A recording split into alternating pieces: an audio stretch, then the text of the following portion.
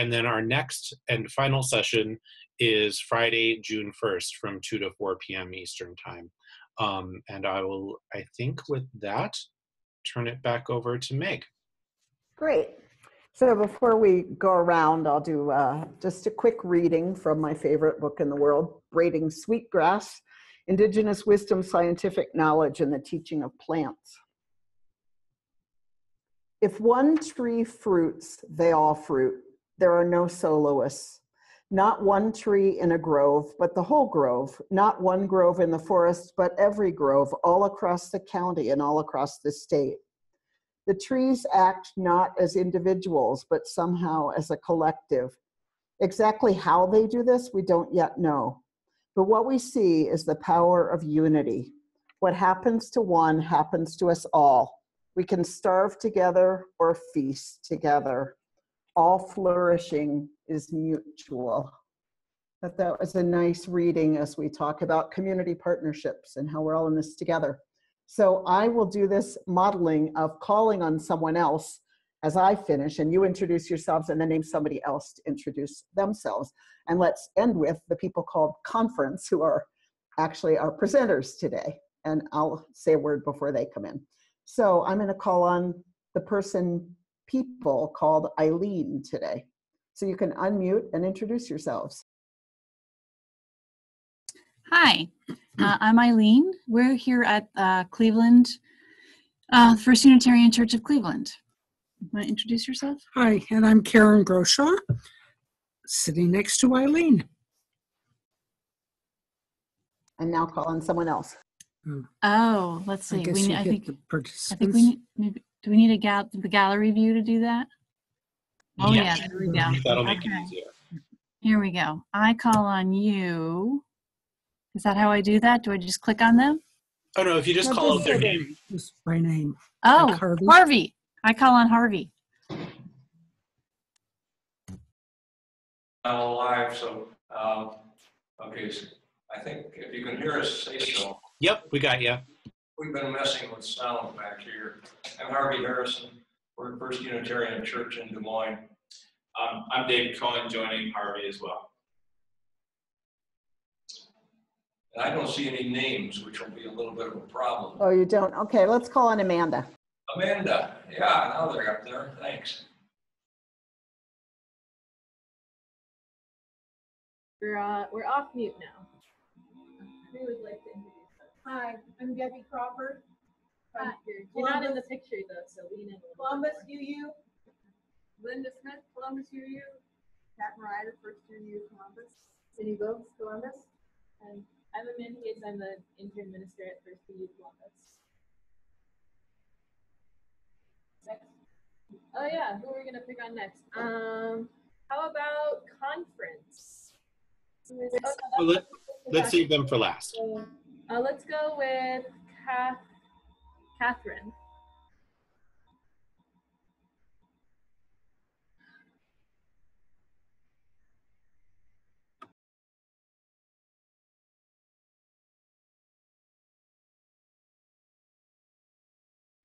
And then it should be in the lower left corner, Catherine. This is also good training for all of us to help us mute and unmute, as well as introductions. Do you see it?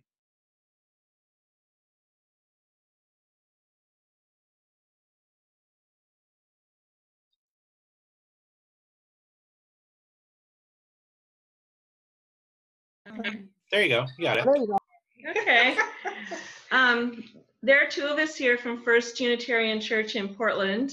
I'm Catherine Scotton. And I'm Elizabeth Wilbach. And I see we're really badly backlighted. We may try to circle around the table a little bit, but is there anyone left for us to call on? Reverend Rob Gregson. Okay, Reverend Rob.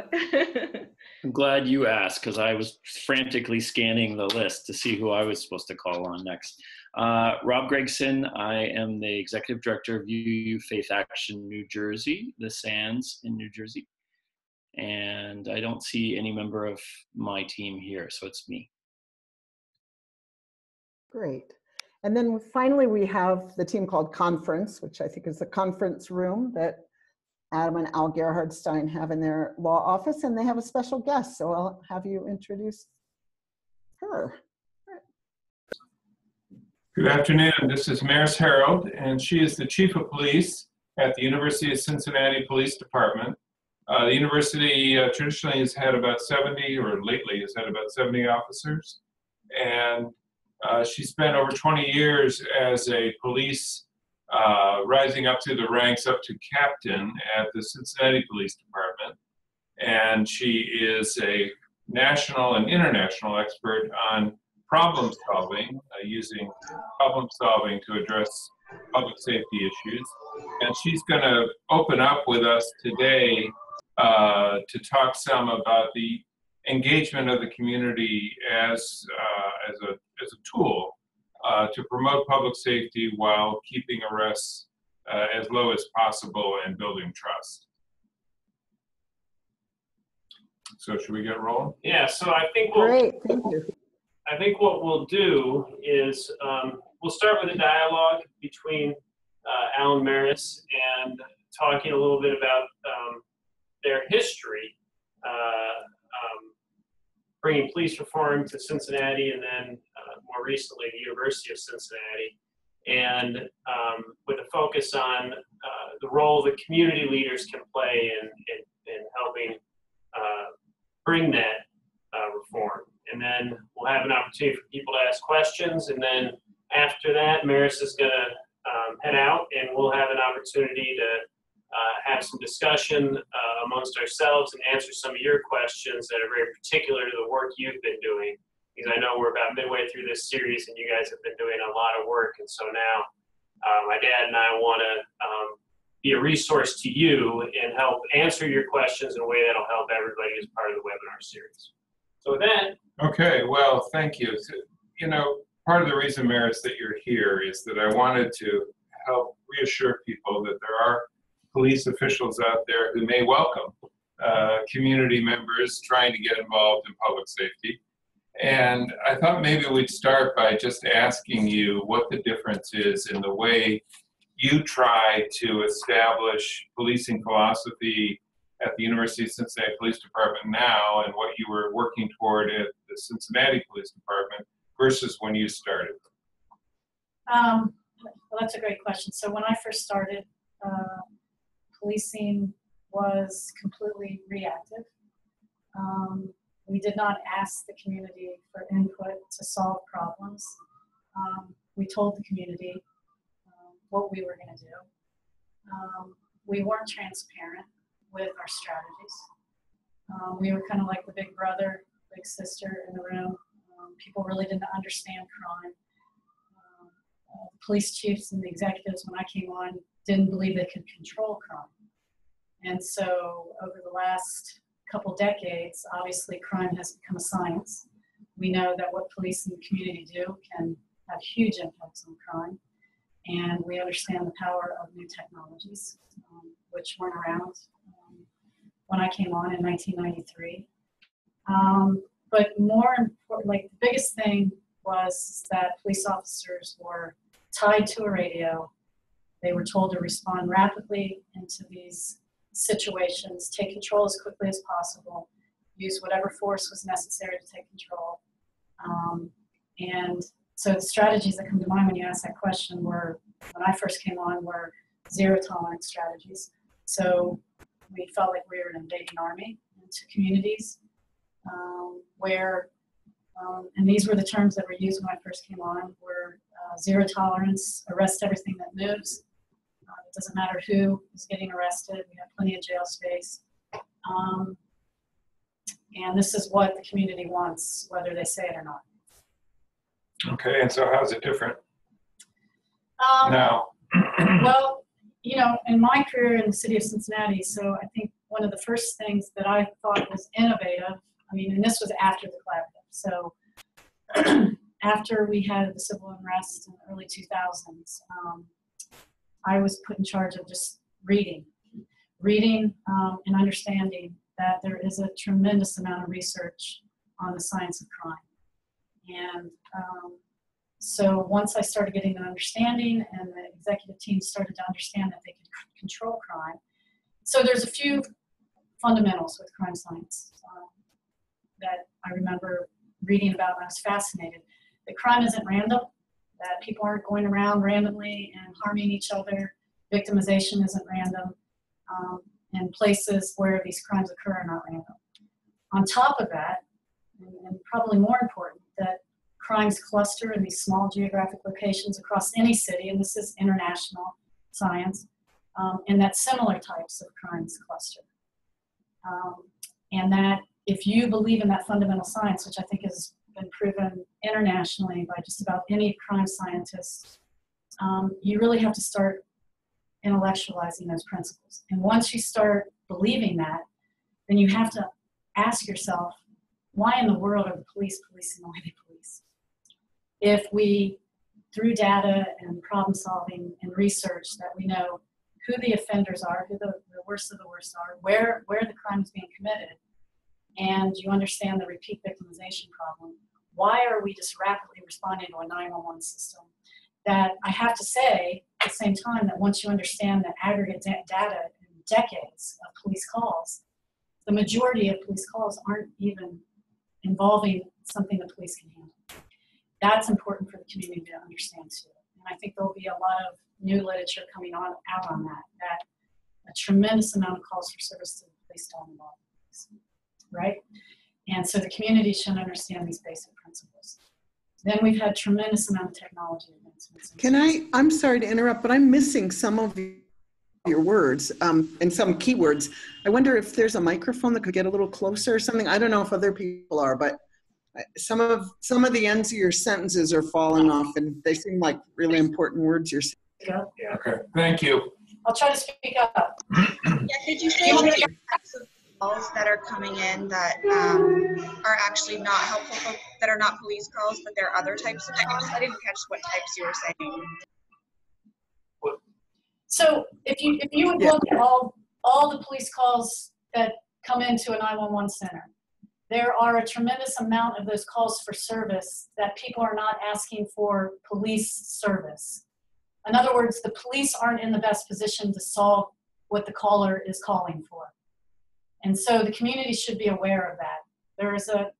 If you would look at any daily sheet of the calls for service, you could probably take about 25% of those out that aren't police related.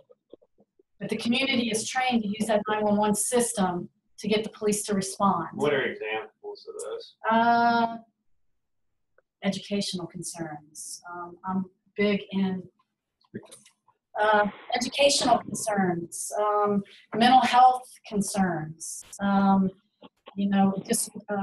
disobedience, children concerns that are parenting concerns that are more driven by social workers in the field. So I could go on and on, but the volume of calls that really do not require police expertise are a lot. And I don't want to give you a stat because I'm not, every city's going to be a little bit different. So Maris, what we're doing is meeting with these people across the country for the purpose of helping them connect with their local law enforcement agencies and in a constructive way offer ideas, suggestions, strategies that will build trust, reduce reliance on reactive policing, and build ideas and plans for ways to keep peace in an integrated and cooperative way. And people are going to have all types of pushback. And what, as a person who's been in the reactive policing world and is now in this different world, what is your advice for folks like this on how best to approach their own department and how best to be helpful to them?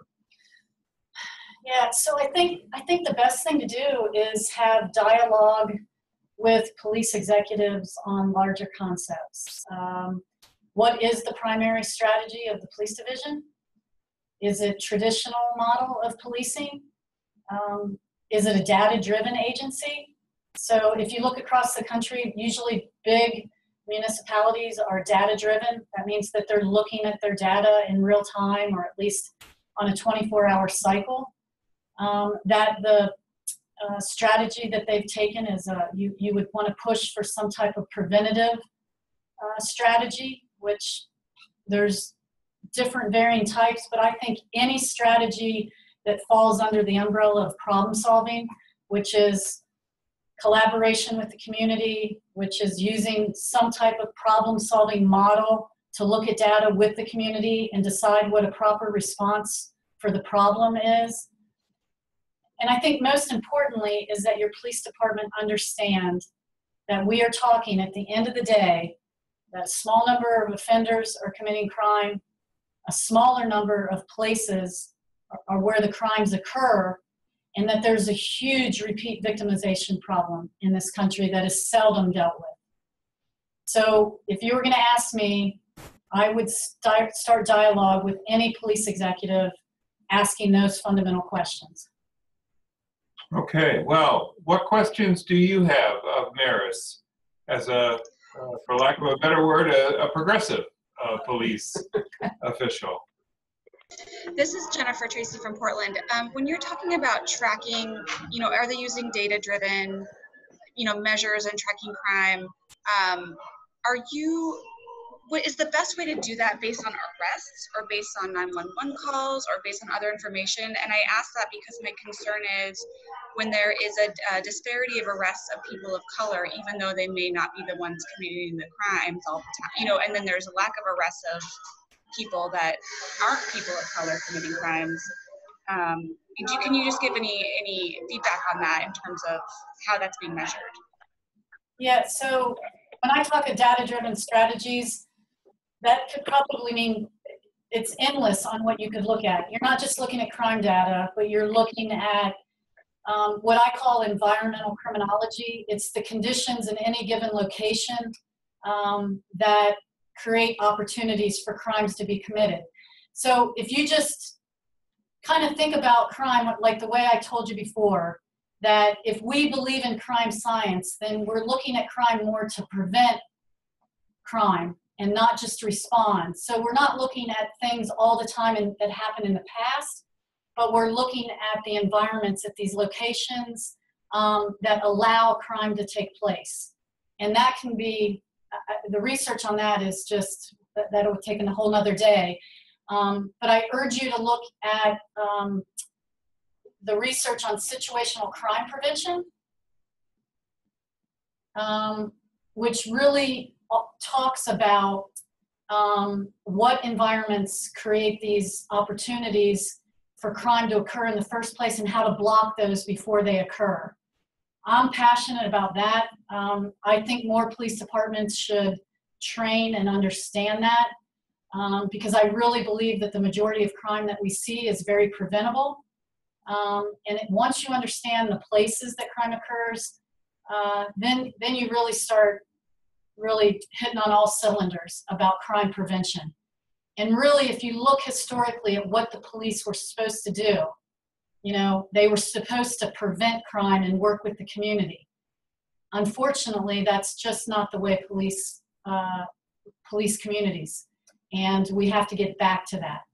And I think that if you do one thing, there's a couple things.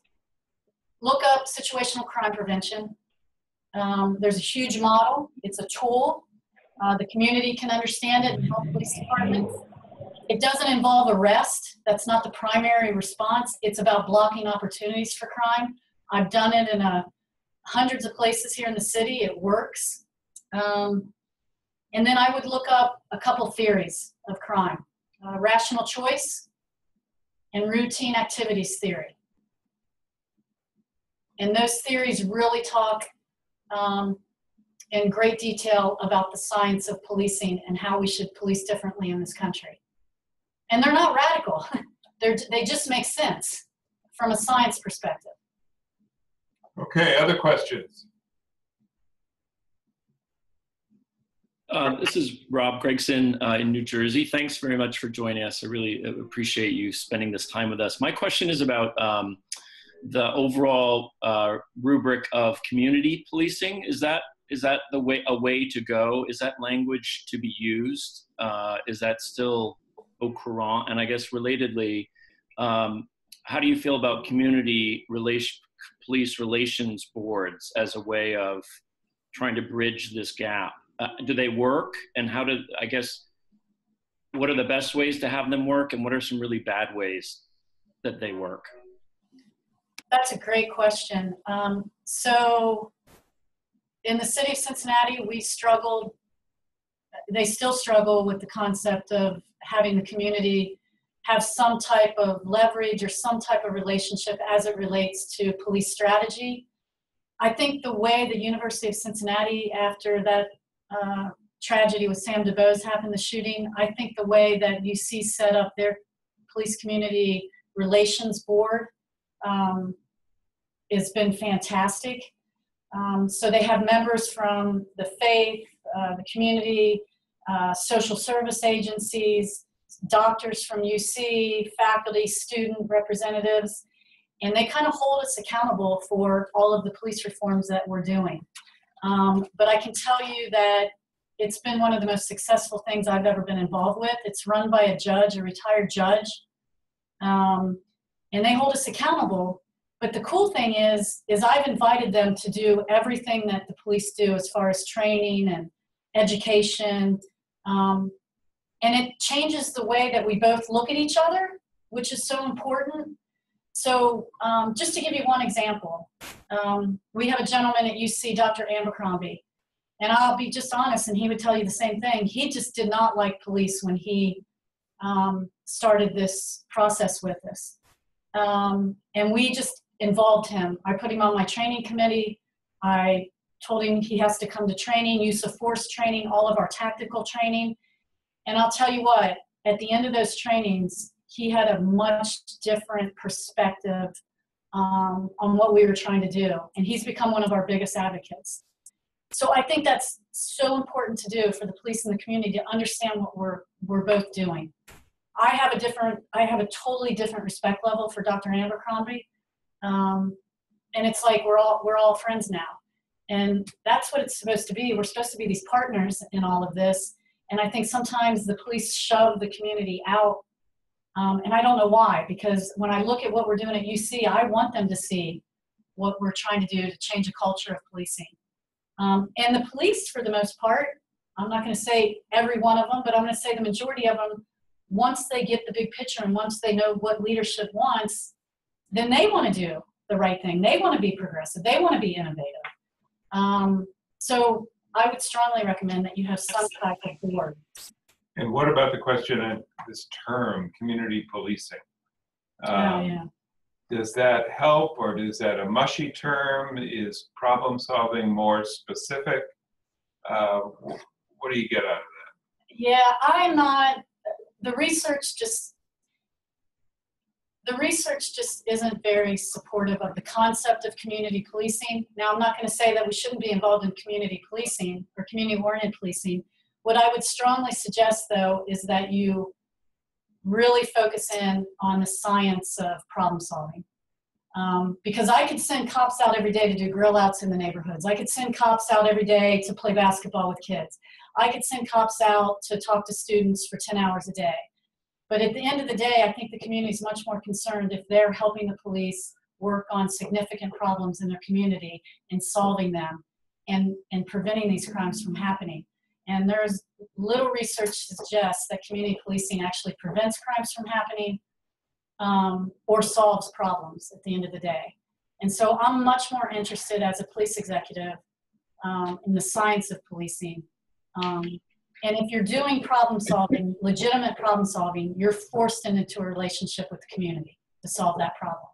And community policing does not have any of those attributes. Now, I think it falls under the umbrella of community policing, under the umbrella of problem solving, but it's one facet of problem solving. Thank you. Thank you. I have a question, Harvey. Am I unmuted? Yes, go ahead. In Des Moines, what I want to understand is how to ask the Des Moines Police Department the question of whether or not they're doing problem-solving policing, and tied into that, whether or not they have identified the kinds of locations that you're talking about in your work. They talk about hotspot policing.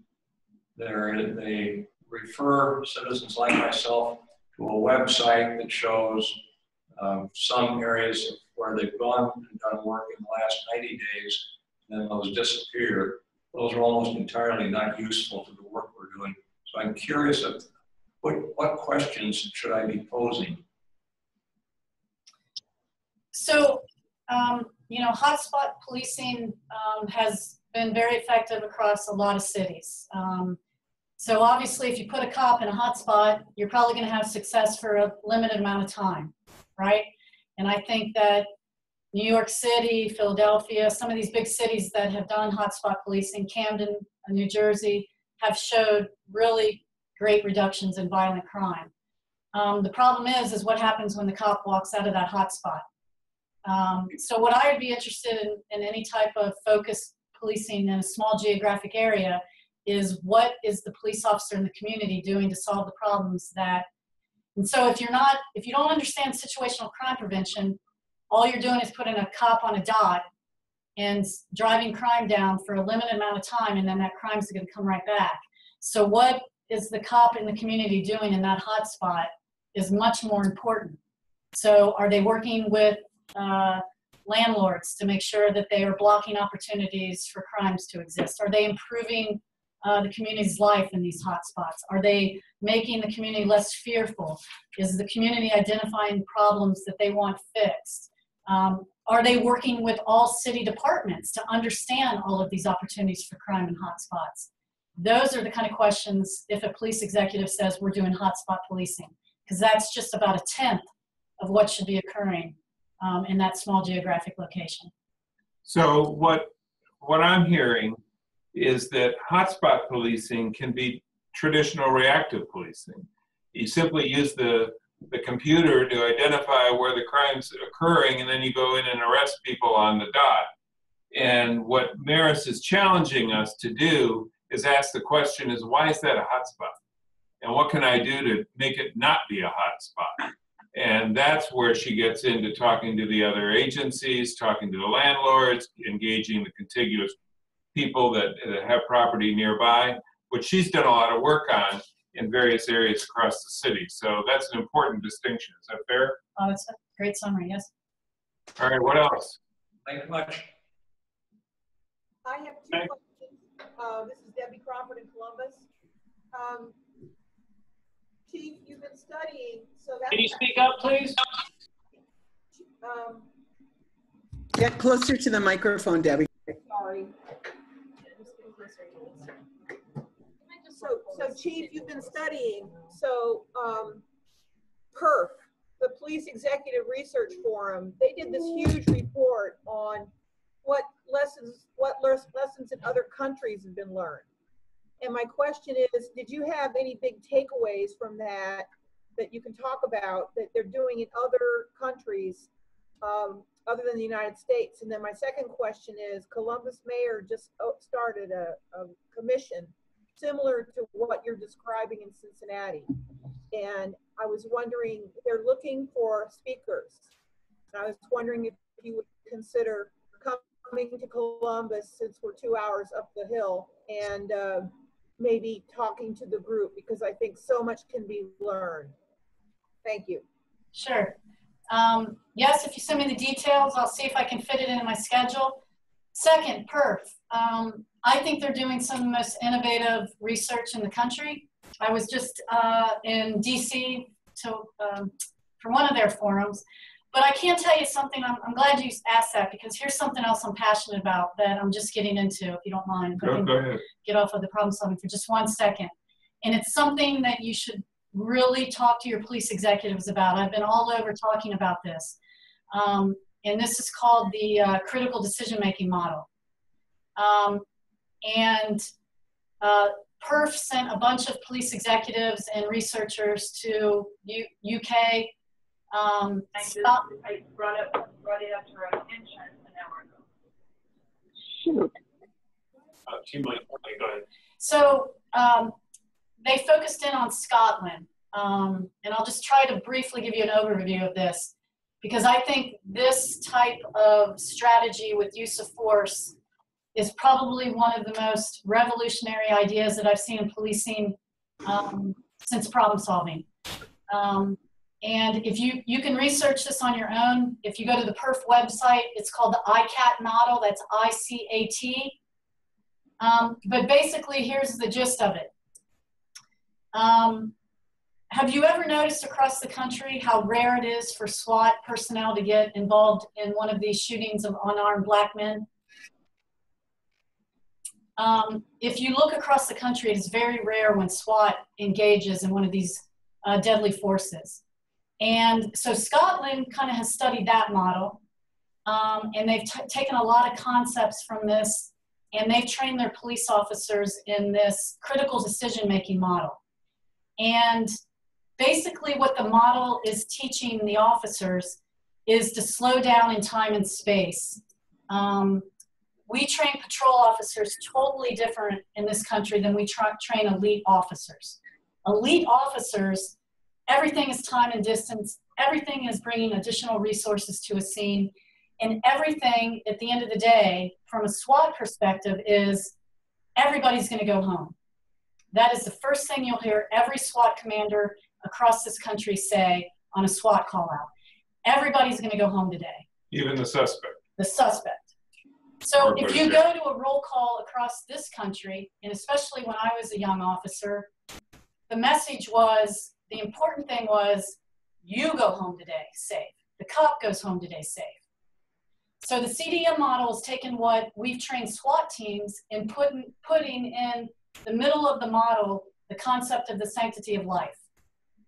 And if you're constantly thinking about the sanctity of all human life, and you're using the tactics of SWAT personnel, that I'm going to put time, distance, I'm going to call additional resources, whether that's psychiatrists, medical, whatever that resource is that you need, I really truly believe you're not going to have these situations that we continually see across this country of shooting of unarmed black men. And so I've been through the training. We're bringing it to UC. So I just think it's really important to start pushing this out to police agencies because it works. I've seen it work. I've been on hundreds of SWAT call-outs. There's a total difference.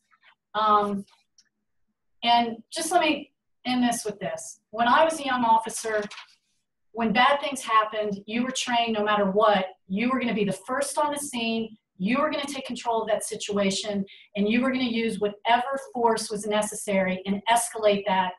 When you were met with force, you were gonna overcome that by more force. The CDM model does not train officers that way. In fact, it trains them just the opposite. So do some research on that because I do think, and I'm passionate about it, I think it'll save lives. Great. Other questions? Go ahead, Meg.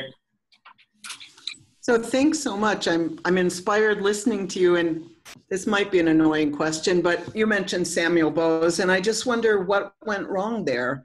I mean, you were doing these practices already, right? So no, this has come out of that crisis.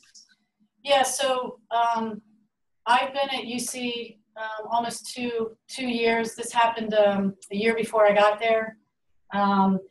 And we entered into a voluntary compliance, which I believe we are still the only police department in the country that entered into this voluntary compliance with an outside agency that provided UC with 276 recommendations of fundamental police reform. I could go on and on about UC's story. It's an important story. No, that's helpful. I didn't understand that this came out of that. So that's very helpful. That situation is a prime example of what goes wrong with police departments across the country. They went on a hiring spree in 2014 to 15. They hired, I believe, all male whites very rapidly without sufficient training. And then they picked a strategy of heavy traffic enforcement in areas that they should not have been doing heavy enforcement of traffic stops. So it went horribly awry. The officer was tactically not sound on numerous fronts. And this is why I'm passionate about that model. Because if this officer would have been trained in that model and been held accountable for this model, that incident would not have happened. Can I ask one more question? We read a lot about white supremacists joining police forces, and I wonder what kind of training could mitigate against blatant racists who are there. Do you think that's overstated, or have you had experience where you, I read about that often, and I wonder the truth you see. I think the truth is you got to be very careful how you recruit police officers. And this is what I know. People have biases, but if you have a strong executive team that is passionate about the strategy and involves the community, police, just like the military, are going to do, for the most part, what their leaders expect. I believe that. And at the end of the day, police officers are police officers for one reason: they want to follow. And they want to feel like they're doing good work. If you have a bad police executive with a bad strategy, then you're going to have a police force that follows that police executive. I've seen it personally here in Cincinnati. I've seen people change in Cincinnati. Now I'm saying when they go home, are they great people? I don't know. I know that I've seen great work done by officers that I would have never expected that before. I have a question. So I've taken the deposition of a number of police executives, and I haven't heard any of them talk about situational crime prevention or rational choice theory or routine activity theory or the sanctity of human life. And what can community members do to get their police executives to start either talking about these things if they already know about them, or learning about them if they don't know about them, or implementing them once they learn about them? I mean, how do you break in? That's a tough question. So I do believe that, at least in major cities, police chiefs, if they're going to get hired, they have to understand these principles, or else I don't see a lot of police chiefs getting hired in today's today's environment. However, you have to keep in mind the majority of police departments are small, and there's no expectation for this type of thinking. They've never been expected to really deploy this way, and there's a multitude of reasons for that. But what I would offer is this: first, police community boards, relationship boards are awesome, and then try to get to a place where you're conducting interviews with the police executives that are being promoted and hired. And one thing the city of Cincinnati did very well is they partnered with an academic partner. Dr. John Ack. We're lucky here in Cincinnati. We have a couple of really solid doctors that have authored a lot of this literature, but every city has a university. So partnerships with academics are wonderful. And then I would expect that to get promoted in any city, that you have a fundamental understanding of the principles of problem solving and situational crime prevention. Those are pretty basic. And then I'm a big believer in college. Military and college, I think, just brings a little bit more sophistication and understanding of inclusion. Does that answer your question? I know. So college education, is it? I'm a big person that believes that, especially if the college specializes, like at UC, in some type of crime prevention, some type of crime science. When I was working for the city of Cincinnati, we had the Scholars Program where we would send our police officers, a handful every year, to get a expedited, or what's a better word, a year master's degree, accelerated degree in crime science. And I can tell you that made a huge difference in the basic, the understanding the fabric of, at least you had, couple dozen people that understood these concepts. So hear what she just said. Big focus on the paramilitary nature of policing and the importance of leadership. So you realize that when you get a new chief in your town, that is an excellent opportunity to make sure that you get involved in the standards that are going to be used to select that chief and the screening that would be used, because with the chief comes the philosophy. And that's a big deal, and that's a great opportunity to move light years ahead in terms of the type of philosophy your department may have. Maybe one more question, and then Maris has done her duty. I have a question if, Sure. For us to ask the second one. So on a number of occasions, I've heard Columbus police officers refer to suspects as bad guys. And this is really disturbing to me. I'm curious, like, your perspective on how, like, normal that is, or what we can do to shift the police's perspective to a more, like, restorative view. Yeah, great question. You know, that's been a part of policing since I came on. I'm sure it was a part of policing for decades. It still goes on. What I can suggest is that, you know, I always try to maintain a professional environment. I don't tolerate that kind of talk. Here's the main point, and this is why crime science is so important. And you have to challenge police, and I do it all the time. I don't know how many times I still hear police officers say that's a bad neighborhood. It drives me insane. Because if you understand crime science, you understand really an area that has, you know, historically has been called a bad neighborhood. It comes down to probably 2 or 3 street segments that are truly deserving of police attention. The rest of the whole neighborhood has little or no problems whatsoever. It's the same with people. And so if you understand that just a small number of these guys are truly violent and truly need to be detained or arrested or put in the system, then why are we saying this about people? And so if you understand the science, you can challenge these guys.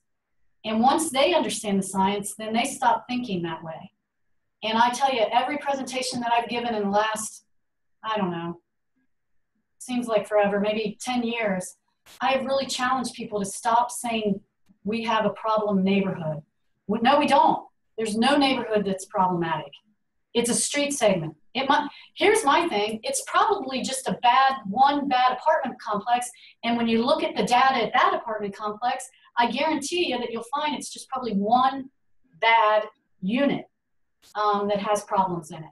So once you understand that, it's really hard to allow people to talk like that around you. I hope that was helpful. Yeah, that's very helpful. Thank you. Okay, well, thank you very much, Chief. I appreciate it. No problem. Thanks, everybody. Woo! Thank you. Thank you. I'll be in touch, okay? No problem. Thank you very much.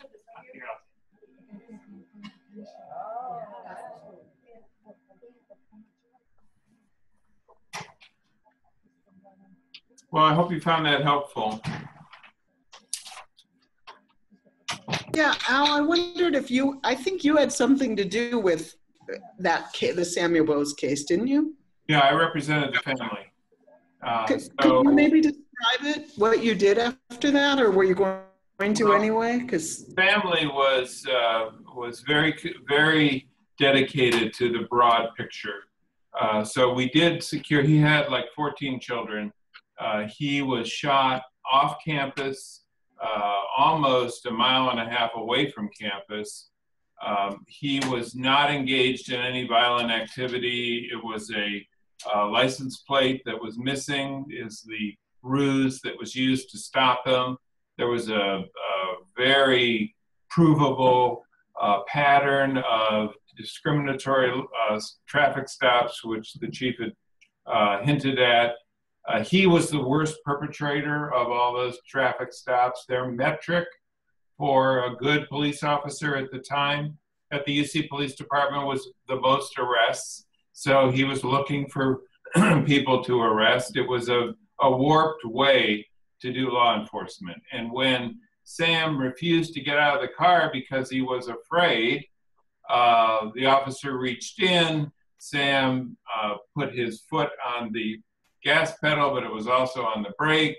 The officer claimed that his life was in danger when all he needed was to step away, and he shot Sam in the head. And the officer was criminally charged with murder, was tried twice, and was acquitted. We have since taken the case to the U.S. Attorney's Office, and we haven't heard back yet whether there'll be a federal prosecution. But in the midst of our resolution of the civil case, we secured like $3.5 million plus free tuition for all the kids, plus support for this very dramatic set of police reforms. And I agree with the chief. This is the most comprehensive redo of a police department that didn't involve a court order that I've ever seen. And they're very serious about it. And they're very accountable and they're very transparent. I mean, I get these reports and she's invited me to go to all these trainings and to stay up on it and to stay engaged so that the police department remains a beacon for reform. But all of that is post-DuBose. And they've got a whole new leadership, a whole new philosophy, and it was a very fast turnaround. And it's exciting to see that can happen. The chief was fired as part of the cleanup after that terrible, terrible event. Yeah. What's next? Well, a follow-up on what we just heard. So when the DuBose shooting happened, Maris was still at the city of Cincinnati. And I wanted to ask you, Dad, when she started, she described the culture there, and that may be, the culture in some of these cities may be closer to that than it is to what she's describing at UC. And there wasn't always a time when you would have had a police officer you could invite to come and talk like that from your local community. So how did you get to the point where you had strong relationships with police officers that you trusted and could come in and talk like that? I mean, how do you get from point A to point B? Yeah, I mean, it's years of persistent work. It's staying at the table. In my case, of course, I sue people, so it's several lawsuits and staying vigilant about demanding broader relief than just money and then walking away. The collaborative itself requires a lot of maintenance, and therefore it was important to just stick with it. Like I was just talking about the metric for the UC police officers. The metric for Cincinnati police officers includes, there's no criteria for arrests, but it includes showing that you're a good problem solver. And how do you even measure that? You have to remind people that that's part of our revised metric for performance, and you have to stay at it. And we have had varying success at keeping everybody focused on all of this in Cincinnati. But I think Maris pointed out one thing that I actually hadn't focused on as clearly as she just said it, and that is the ongoing relationship between police leadership and academic partners.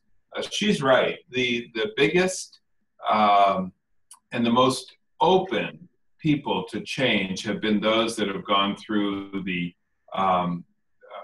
opportunities to get that fast-track master's degree in crime science, because they don't need to be convinced anymore. They aren't being asked to wiggle their ears. They're all converts to this broader philosophy. And there's been nothing, the people that I've gotten the closest to are the people that have gone to those programs and accepted those broader and more progressive philosophies, and then we can start talking. But I think that's also just staying at the table and being there through thick and thin, so that you have ups and downs together like any friendship. And that's important to building trust. So I hope all that beginning of the session was helpful. Where we're at now in the bigger picture of the webinar is the first session. We talked about the big picture of policing, and the assignment was to go and familiarize yourself more with how your community is policed. And your homework after the last session was to go out and start having conversations and building relationship with other community members who are doing police reform work. And that brings us to today. I got some emails from some of you who went out and had those conversations with some very interesting takeaways. And I know everybody's at varying places in their work.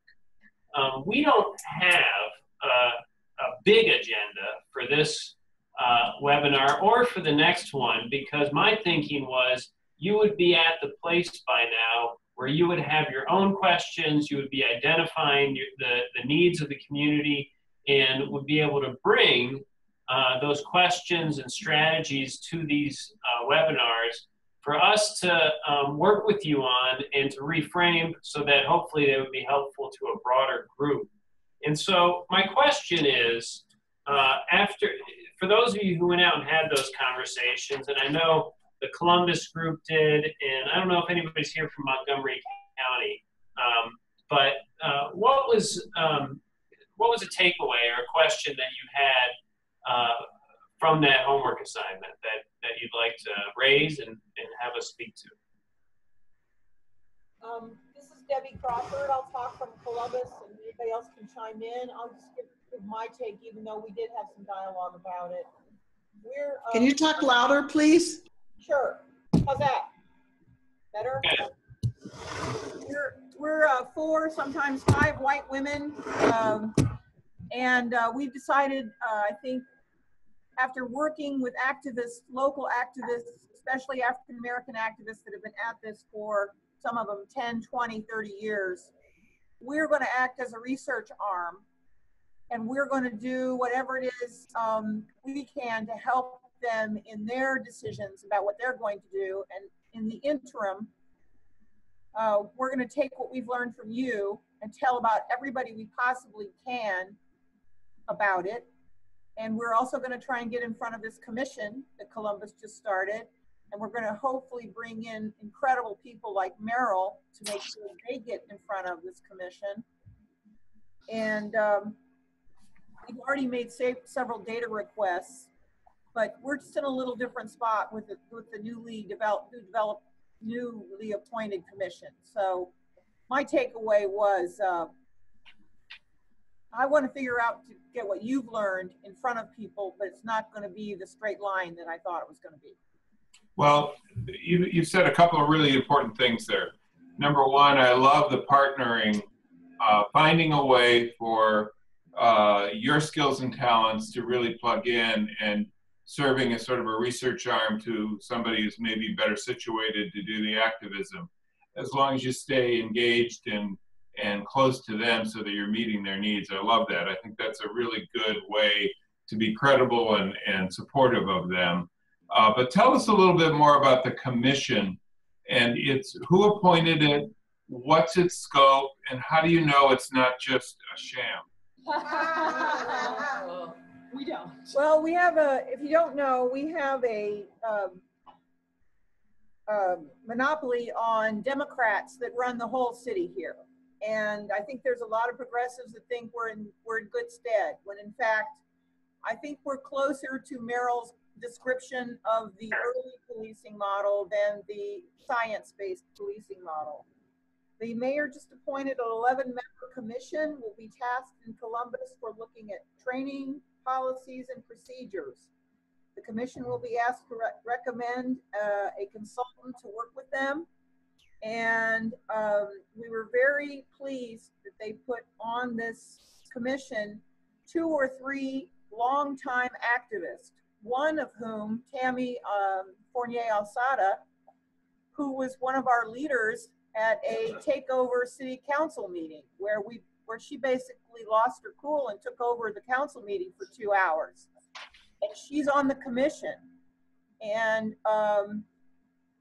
I think it remains to be seen what's going to happen. Another breakthrough is the mayor has bucked the police union and the police rules, and he now has it changed so that he can replace our current chief with someone from outside the current force, which is a new development, and that was a big rule change.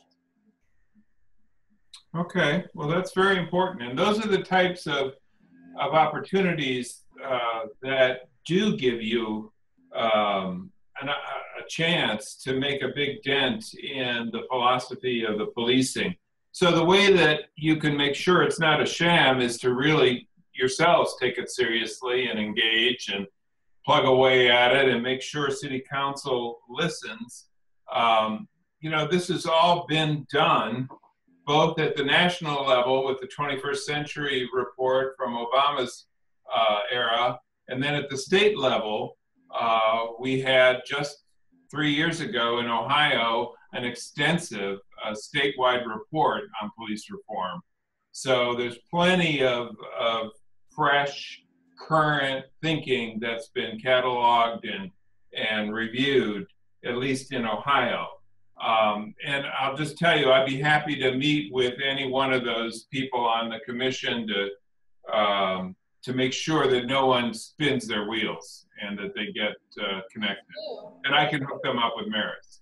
Thank you. And as a follow-up to that, I thought about putting together a little PowerPoint of what I've learned in what you've been teaching us. Just some of the basics, like the three number one civil rights violations that you all see is false arrest, abuse of force, and lack of quality medical care in jail. Did I get that right?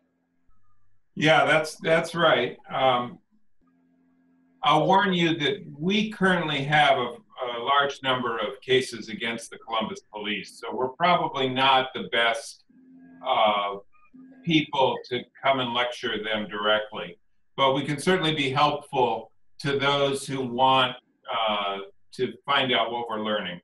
Great. And let's stay in touch. Well, and to follow up on what you said earlier about institutions that line up with universities, it's been my understanding that Columbus does not play well with others and does not really think they need to know or learn anything from anybody else.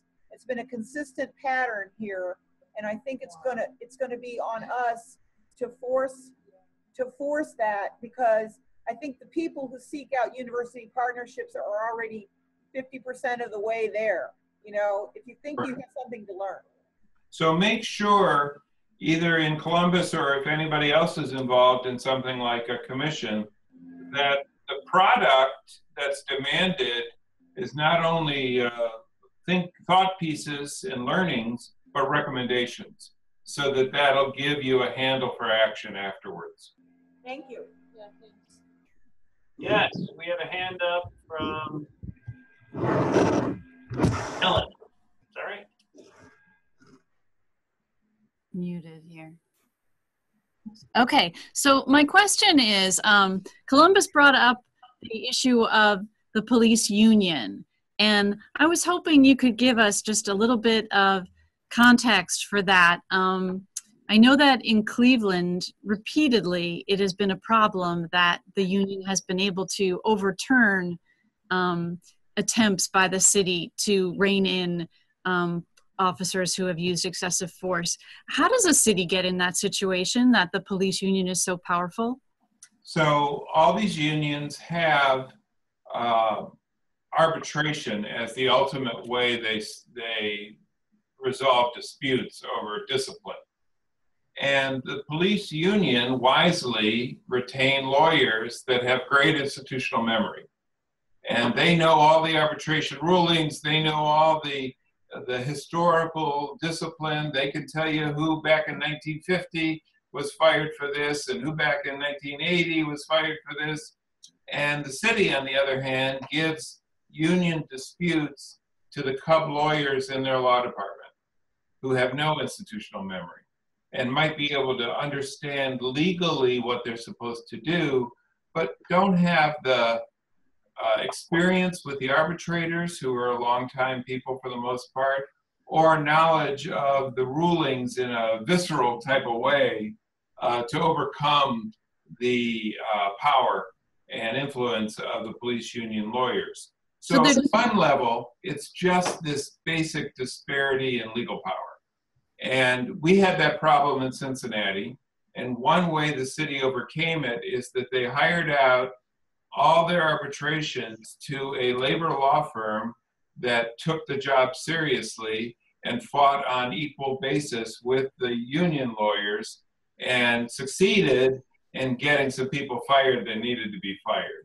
And unless you're willing to apply the resources as a city so that you actually put the money behind the effort to get rid of people that need to go, you'll feel like you're trapped, because you are trapped. And that's a problem. Thank you.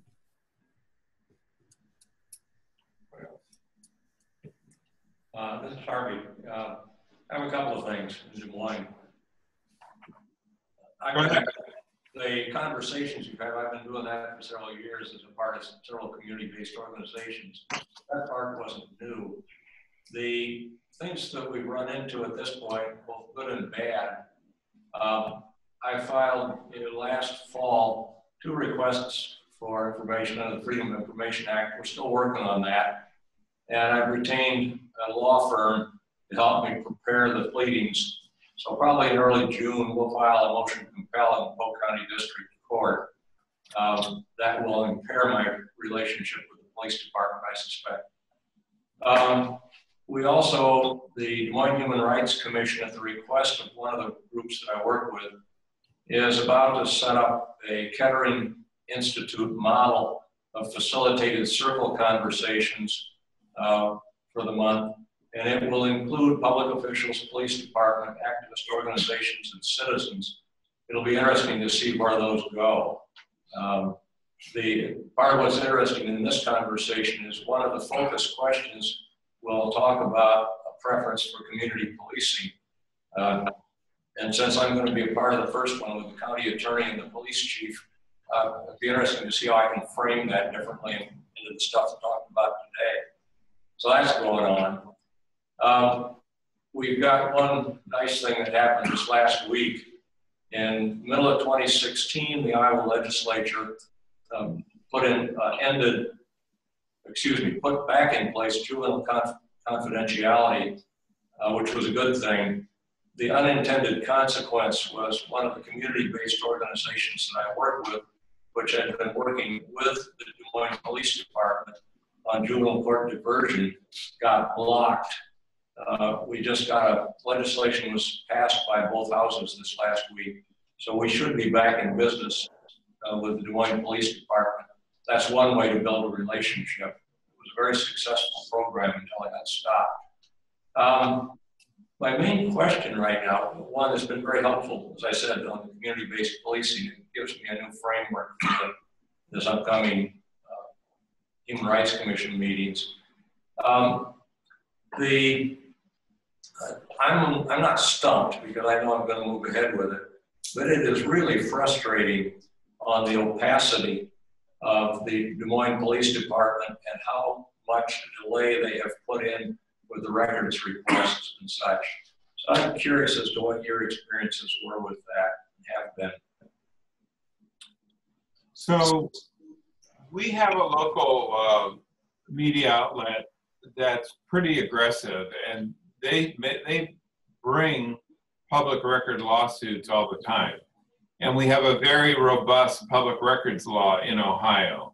So if you bring a public records request and win, you get your attorney's fees. So right. There are lawyers who actually make money, working this idea. Our own firm tends not to do that. We usually get enough information that we can go ahead and file our lawsuit and get our records with subpoenas after we file the lawsuit. We just don't like to waste the time to litigate over public records. But I would urge anybody who's getting the slow walk, if they're not involved otherwise in a lawsuit and they're just trying to learn the ropes, to go ahead and use public records laws, if you have them, to get the records you need. And there are lawyers out there that'll be happy to do it, especially if you have a law like ours where you get fees if you win. And these are actually expedited lawsuits. In many cases, you can file directly in a court of appeals for a mandamus, which is a very fast track way of getting things done rather than lining up behind every other civil case in the country. And the reason that they're fast track is that legislatures who have passed these laws understand that access to information is access to the basic building blocks you need to have and exercise your vote. So, so I would just make sure you understand your own public records law and bust through the delay by going ahead and filing if that's what you need to do. But my question back to Iowa is there a particular problem that you've tackled in these various initiatives that, like that those information requests or other things relate to? You talked a little bit about your diversion, your juvenile diversion. Is there anything else that you're working on with the police that would reflect a reform mode?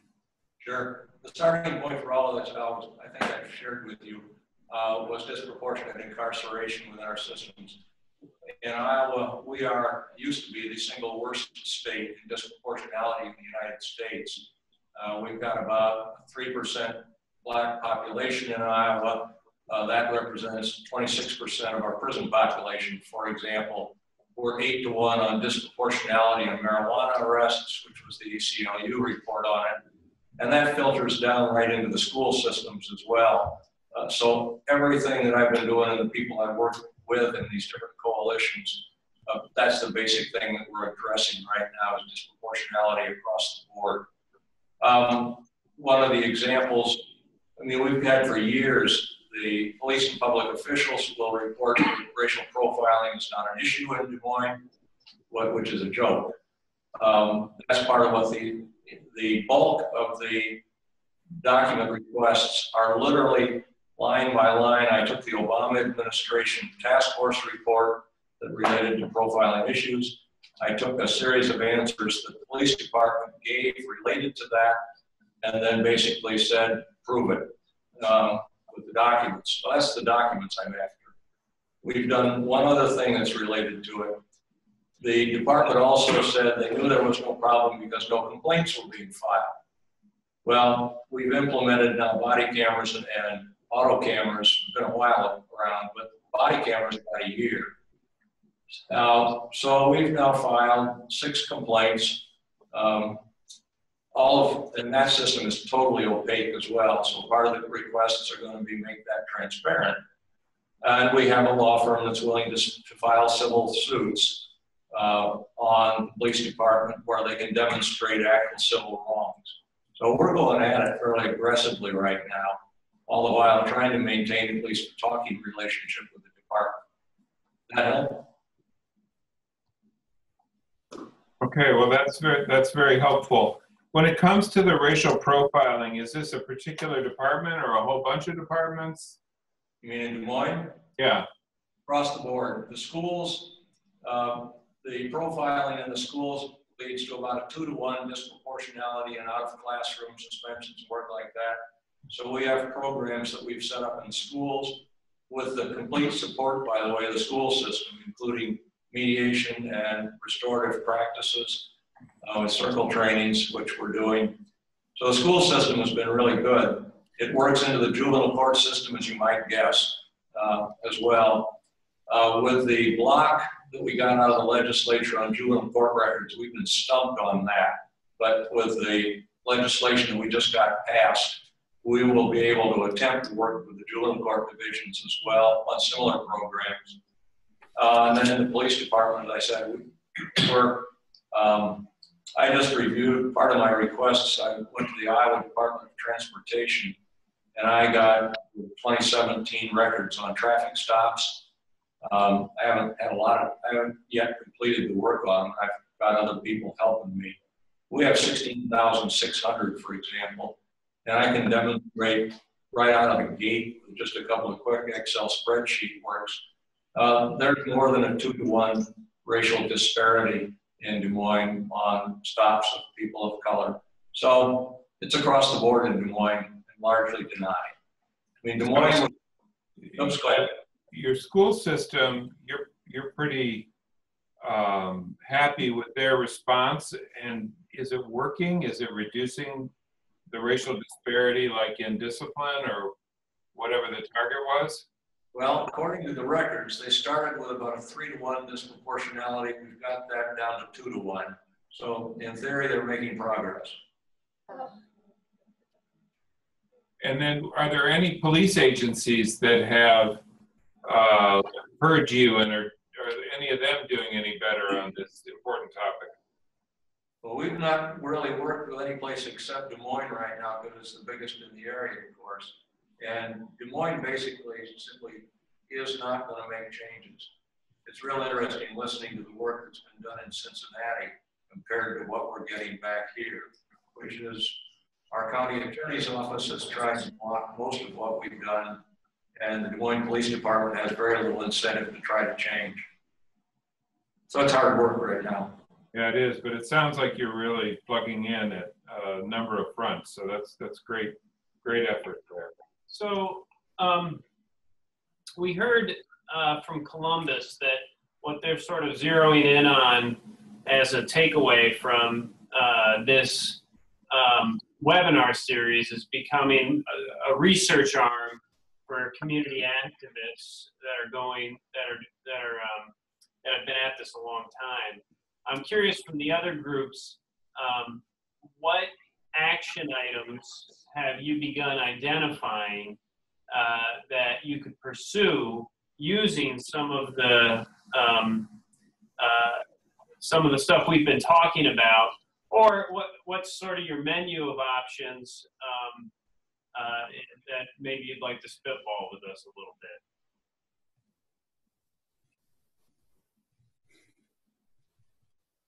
Can really respond to that.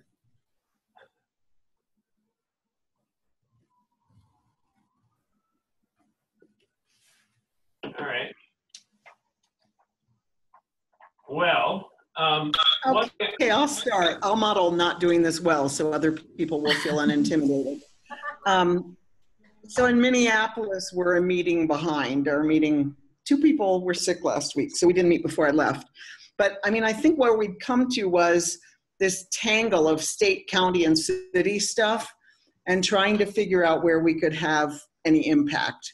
So I suspect when we meet the week I'm back from Mexico, that we're going to be looking through all of that to try to figure out where the community partners think we can have the most impact and jump in. Because we have the same police union problem somebody else mentioned, and the police union not only has lawyers, but they have lobbyists, really good lobbyists that make state law about a bunch of stuff that impacts the city.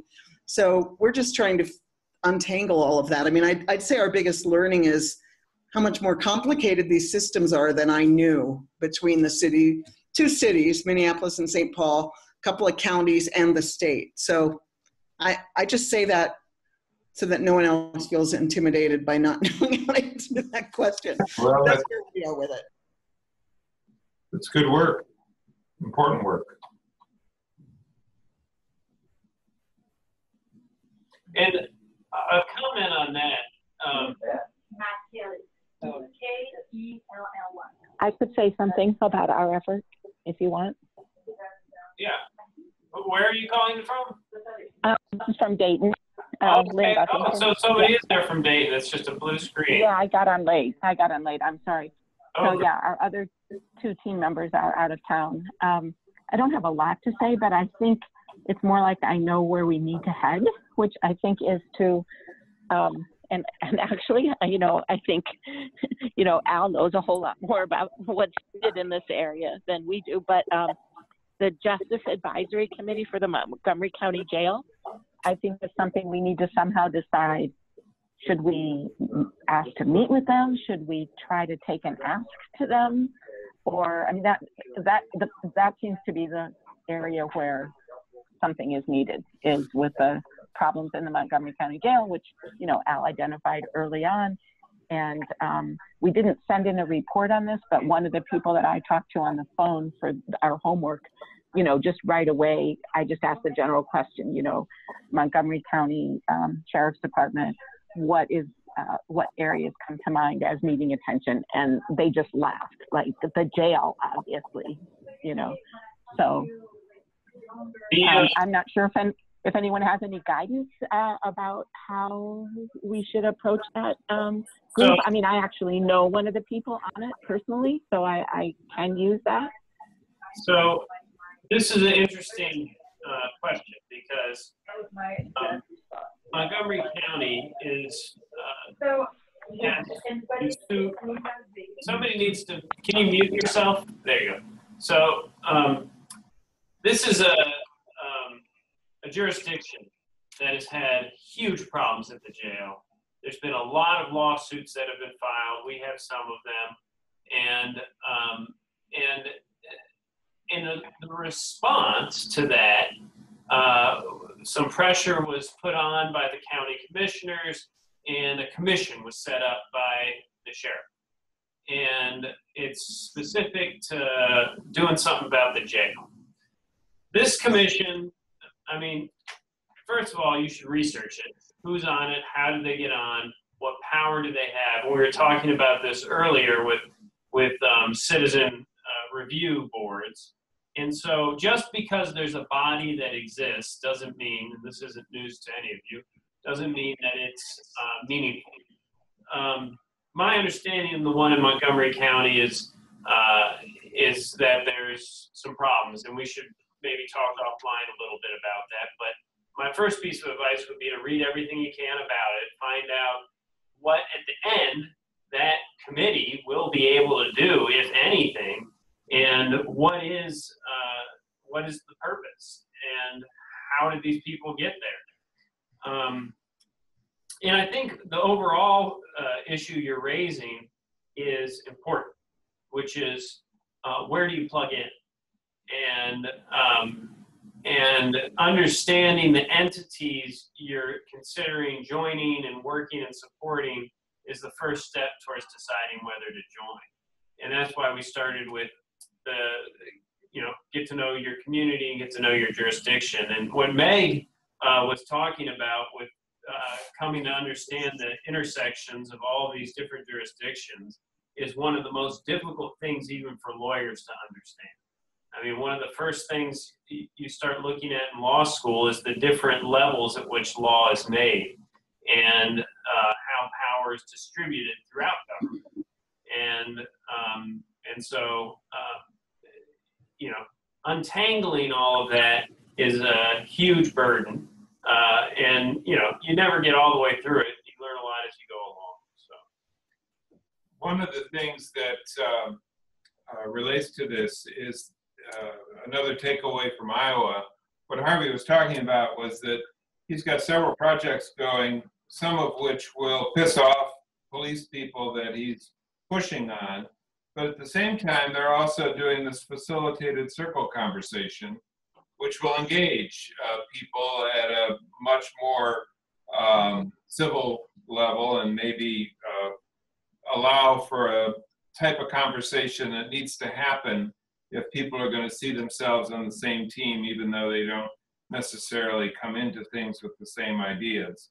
So maybe we could hear a little bit more about who's organizing those conversations and how, Harvey, you see them plugging into this broader effort, and then we'll get back. There's a question that we'll get back to from Ellen as well. Want me to talk a little bit about it?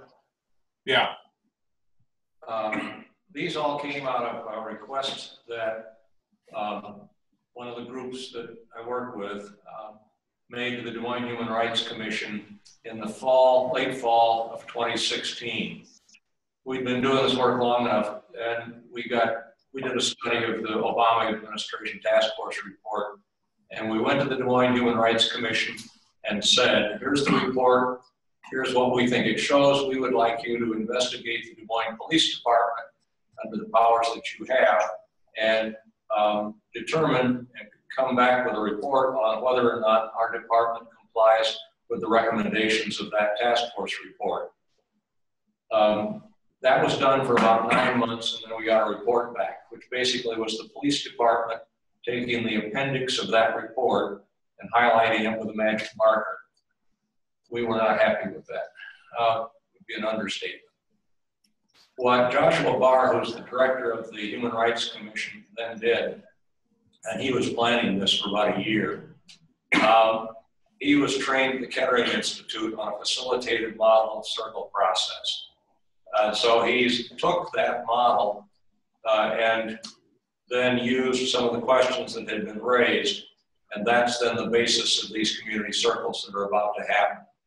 So they start in May. He's planning on having 10 circles, 16 people in each circle. The initial meeting will be 2.5 hours, and then with follow-ups as necessary, as people will agree to.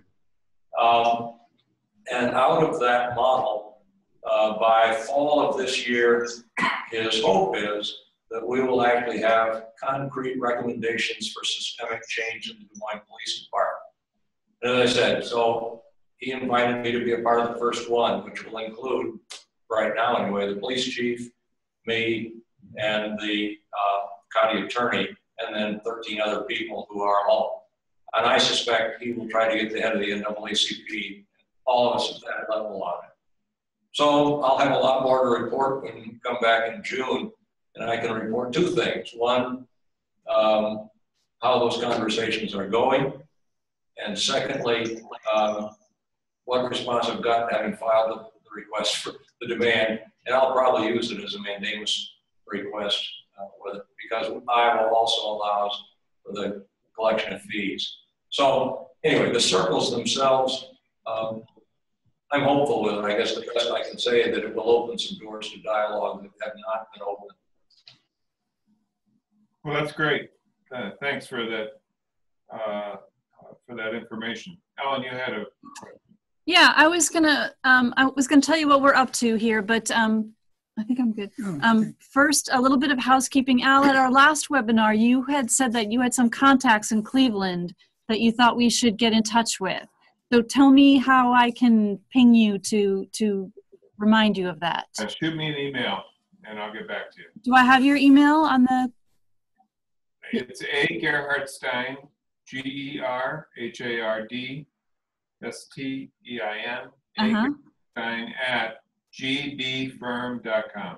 Okay, that's easy. I'll do that. Thank you.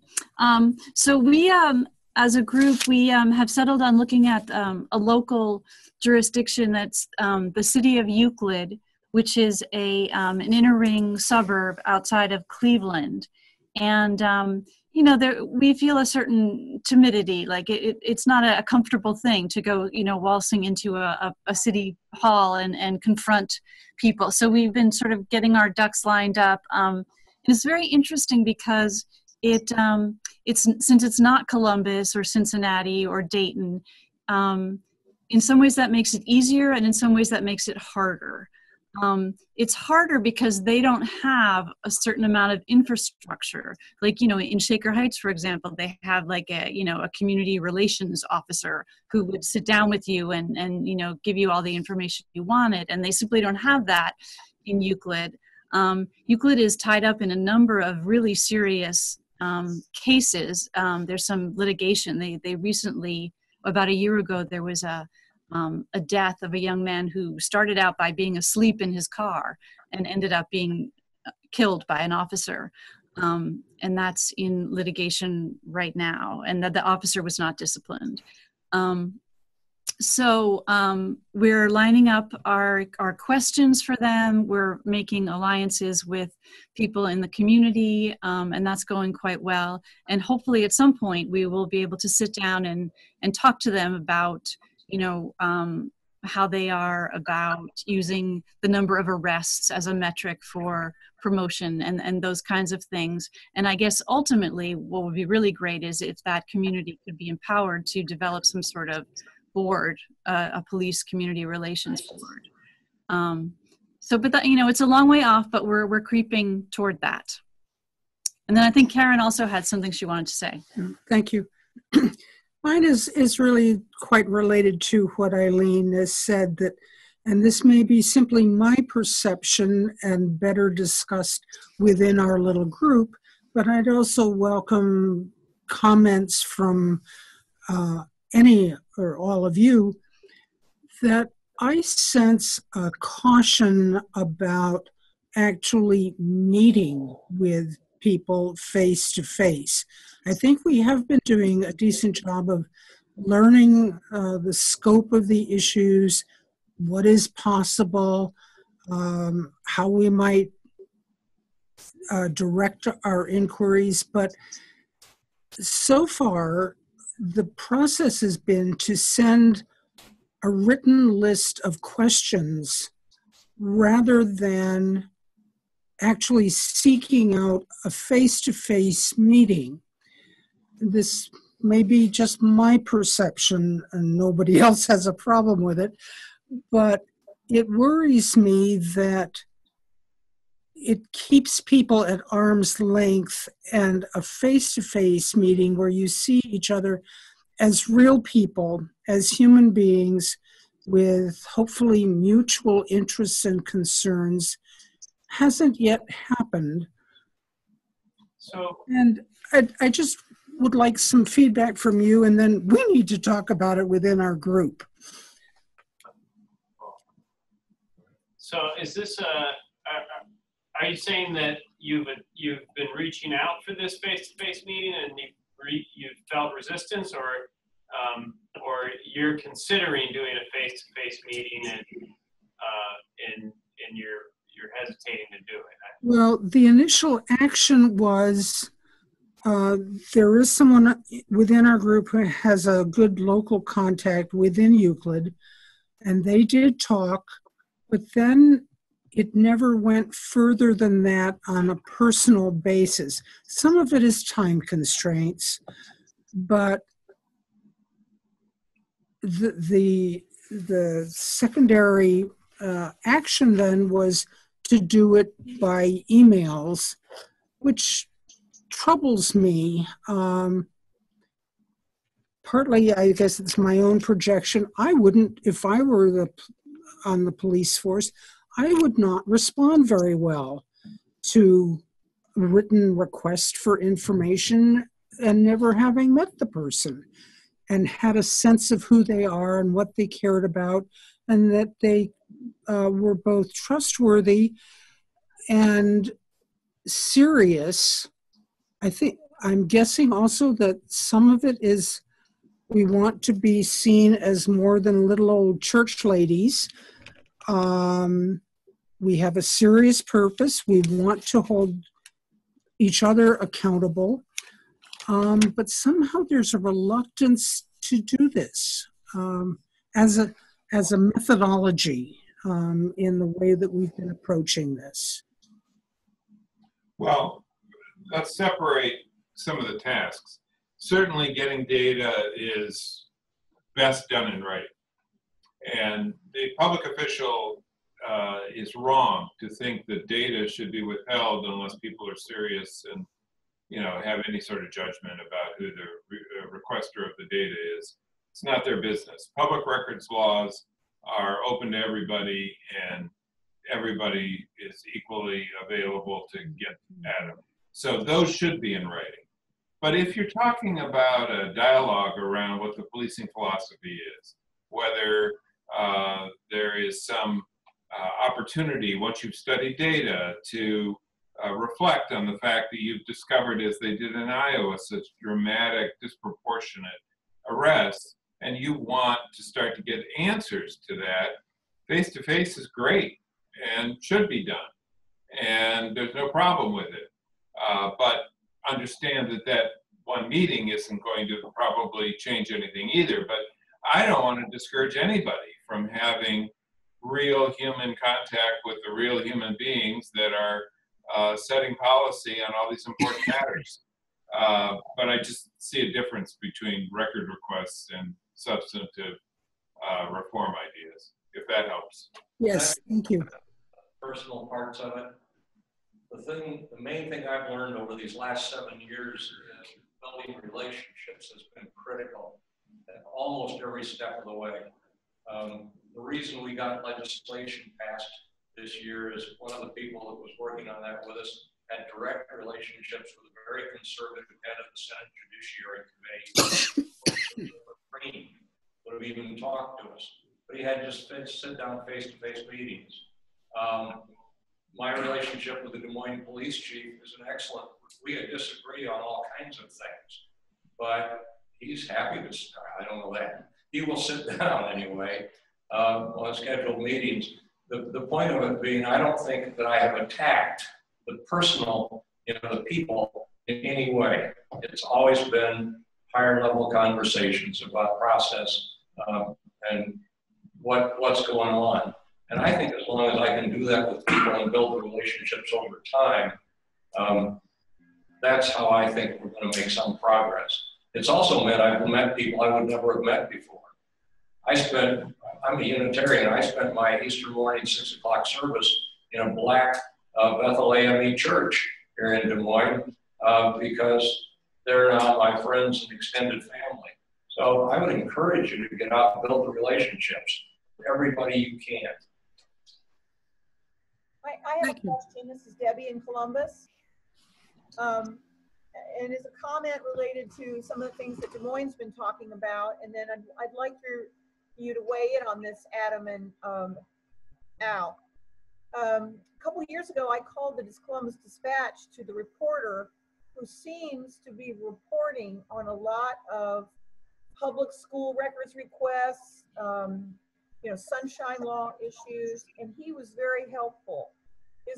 Are there ways, rather than, we've been very lucky in Columbus in terms of public records requests, at least let's say, I as a white woman living in a white area has been very lucky with it.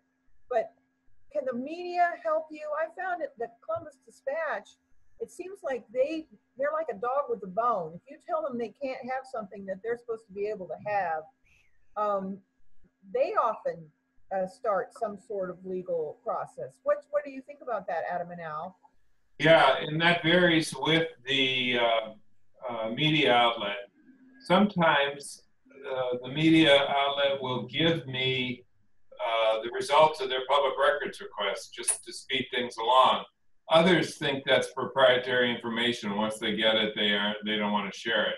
I know that up in Cleveland, I was able to get many years of arrest data broken down by officer that had been worked on by Cincinnati or by Cleveland.com by the plain dealer, and they were just forthcoming with it because then they wanted to turn around and get comments on it. So it varies, and I would certainly nurture those relationships because they do a lot of public records requests and they do a lot of research, and they need sounding boards. So that may well be a good relationship to nurture in a quick way to get some insight on what the data is showing. Thanks. Yeah. This is Catherine from Portland. I just wanted to say a few words about where we are, and I think relationships is largely what we're focusing on, and also looking for a place that we can plug in. We have a large number and a very diverse set of community organizations. We have a consent agreement, we have citizen review boards, we have a long-standing ministerial association based in our African American community that has decades of respected work behind it. We have some very recent organizations, one of which, for example, is an organization, a small group of women who are actually the mothers and grandmothers of young African American men who have been victims of police violence. So we identified more than 20 organizations in this big mix, and then we chose 5 or 6 to approach for telephone and in-person interviews, and we haven't yet had a chance to get together and debrief that initial set. But we've kind of said this is so important to our long-term work that we really need to understand our community. We really need to build relationships, and we really need to be strategic, because politically that's very complex. We're also trying to coordinate our efforts with our church's social justice outreach efforts to make sure that it's complementary. So we have strategically just decided to pause and really spend a lot of time and sensitive effort on understanding our community, choosing relationships, and then potential relationships, and then building those relationships for a future platform. So you're not pausing, you're actually doing a very important part of the work. And this is what I was impressed by with Columbus as well. You know, we're talking about police reform. So we want to talk about who are the over-policed people, who are the people who are the victims of reactive policing. And inevitably, that's going to lead you to the 20 organizations or the 5 that you distill that are really closest to the ground level of people who are being oppressed. And in Columbus, they've already identified some of those. You're working on it in Portland. That's just the other half of this. I mean, you want to plug in both with the victims and with the perpetrators. So rushing right off to the police and trying to work directly with them without really being tethered to those who are victimized is going to make you less credible in any sort of organizing work. So I think it's great. I think that's a very, very necessary part of the effort. And if we never stress that, shame on us. I mean, my clients are the Black organizations and the families of people who get shot. So I kind of take that as a given, but you're making us remember in this context that your talents need to be fed into the groups you're talking about, the victims of over-policing, and then supporting that community. And that's a very, very important piece of this. So thank you for doing that work. That's not a pause. Okay, thank you. And this is, go ahead. Well, I was going to say also in 2016, the Ohio Civil Rights Commission weighed in on a case in Columbus where 2 Black officers said their lives were threatened by a crazy kind of rogue officer who was fired, and then he's been reinstated. And every time I try to ask somebody about that case, they say it's pending and it's going to be a long time. I called the Ohio Civil Rights Commission. They say it's going to be a long time. You know, it speaks to the culture of the organization. They were actually, they filed a complaint against their supervisor because racial epithets were being used in the office. And one of the quotes from one of their supervisors was, "That's our culture here. You know that." Almost like, come on, buddy, what are you talking about? What do you think about these commissions? Des Moines mentioned the Human Rights Commission. I mean, the Ohio Civil Rights Commission, I don't understand how you can sit on a case for years while these officers left the state of, one of the officers left the state of Ohio in fear of his life. He no longer lives in Ohio because his life and family were threatened. So will you talk a little bit about these commissions and what they mean and what they don't mean? Well, I mean, this varies. I mean, the Ohio Civil Rights Commission is a state organization that almost every state has, which is part of the whole movement for equal opportunity, laws, the civil rights laws, matching on the federal level with the Equal Employment Opportunity Commission. So every state has one of these, and it's set up with the staff and everything else, and it is appointed by whoever the ruling political party is. So at different times in Ohio, the commission has been pretty aggressive in pursuing justice, and at other times it's been pretty sleepy. And I think that, like anything else, you have to be vigilant about whether it's something you want to invest your time in, given the players. I think these ad hoc commissions, like the one you're talking about in Columbus, the one that was just talked about in Dayton, some of the groups that are forming in Iowa, those might have even more potential because they're on a short timeline. They're supposed to come up with recommendations. Somebody invested some political capital in creating them. So both the Black community and those who are progressives in the white community could rally behind them and say, let's get this work done that we've all said needs to be done. So if I were going to rank where to put my energy, it might be into these more recently framed commissions. But I'll tell you, there were 13 commissions in Cincinnati, one that followed every police abuse over the years that I was practicing before we finally put an end to it and said we're tired of commissions that result in a binder with no action. So you have to stay vigilant even if you think that it's off to a good start.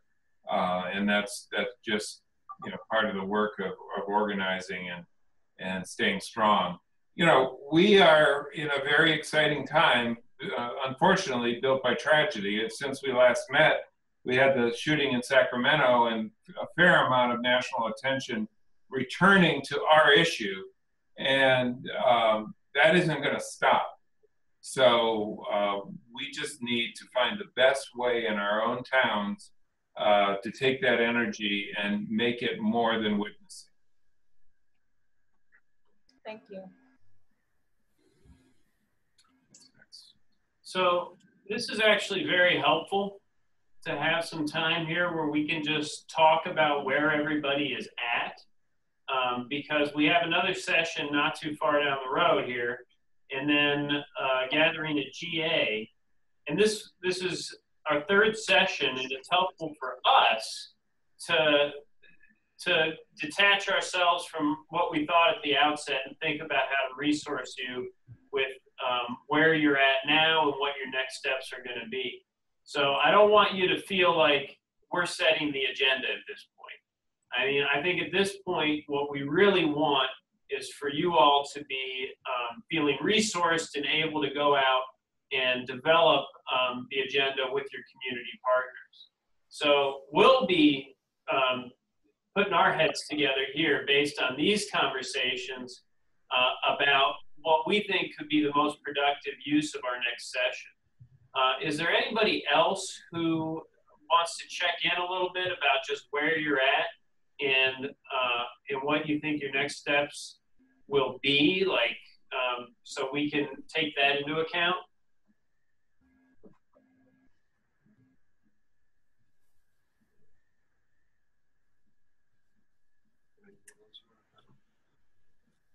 I think most people checked in. Looks like Harvey, are you trying to log back in? I see you leaning over. This is Jen, and my check-in was through the rest of my group, Catherine and Elizabeth. I did ask in the chat to know if somebody from different groups was going to be at GA, as we think that through. Yeah. So I appreciate people who are posting the answer to that. It's in Kansas City, if you haven't thought about it. I haven't been looking at the chat, so thanks for filling me in. Yeah. All right. Well, yeah, I just wanted to mention that I want to back up what Adam's saying, and we certainly want to be helpful to everyone, and part of our goal is to help you break this down into usable bite-sized pieces. So if you have specific requests on how we can be most helpful going into the home stretch, please let us know. And I do hope that having Iris from the community side, which was just referenced again today, and then Maris from the police side were helpful in terms of seeing the two different aspects of this work and knowing that these are the two sides that we need to plug into. Again, we'll do whatever can help you most make those connections where you're at. And part of this may also, we may need to bounce back. And as you're moving forward and you're asking more questions and you're hearing more things, if you'd like us to speak in more detail about some of the concepts at our first session and some of the concepts that have come up along the way, we can also do that, because we sort of started with this huge brain dump at a time when you hadn't gone out and started, well, some of you had, but, we've moved on from there. And if we need to circle back some, we can do that. And don't forget, we do have a reading list on our website, the Police Reform Toolkit, where some of these concepts are more broadly explained.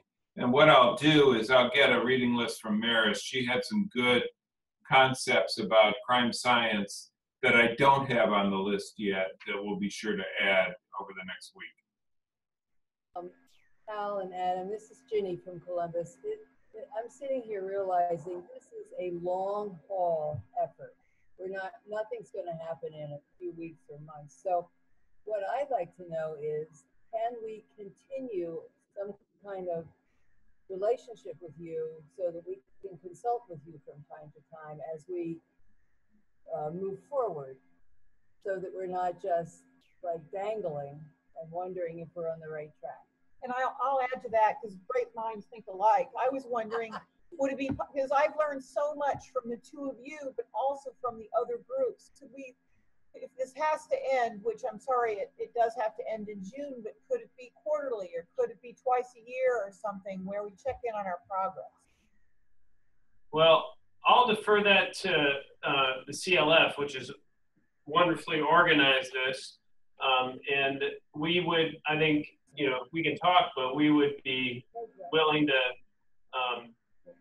join in a community session from time to time down the road as resources. So, but I'll just say from the CLF, when I hear all the groups talking about the concrete work you're doing, it makes me incredibly happy and proud, and that we could play this facilitative role to bring all this wisdom and to bring the group together. So I think something like a quarterly gathering and check-ins is a great idea. Okay. All right, so we'll get with Meg and Kevin and come up with an agenda for the next time around, and probably have another guest to join us as well. So, great. Then, as we're closing out, I have closing words for us, and I also just want to remind everybody that the videos are recorded, and you have access to those through the email that I sent out to everyone.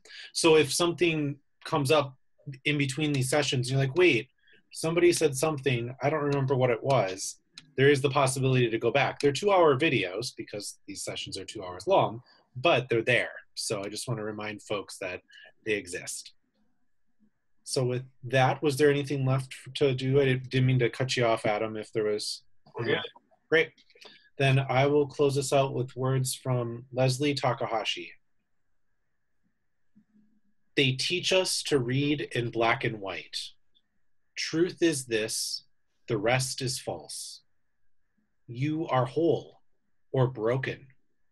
Who you love is acceptable or not.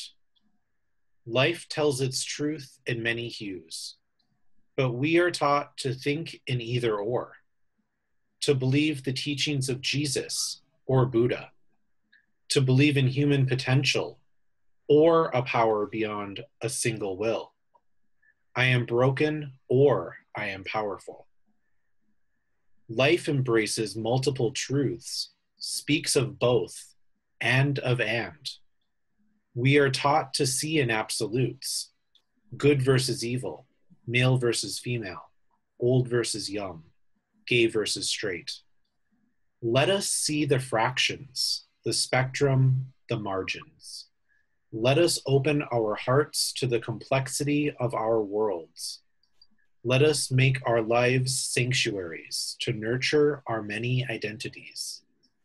The day is coming when all will know that the rainbow world is more gorgeous than the monochrome, that a river of identities can ebb and flow over the static, stubborn rocks in its course, that the margins hold the center. Thank you. You know, I hate to do this. I hate to go back into our regular content after cosmic words, but those words made me think of something that I want to emphasize. We've had a couple of comments about how Columbus and I know Portland are talking to Black groups and other marginalized people, and we're reminded in these words about the importance of that. And I just want to emphasize how sensitive and difficult that work is. Right now, I am in the middle of promoting a refresh, as we've talked about, of our own collaborative. And I'm comfortable talking to our city leaders about various reforms that we need to fix and do. But the Black community in Cincinnati is in an uproar because we just had an arrest of a 13-year-old that was tased, and it's got everybody all in an uproar. And we also have a Black city manager who's about to be fired, and many people think unfairly. So the politicians aren't worthy of talking to. The bosses shouldn't be dealt with on an equal basis because they're unfair and discriminatory.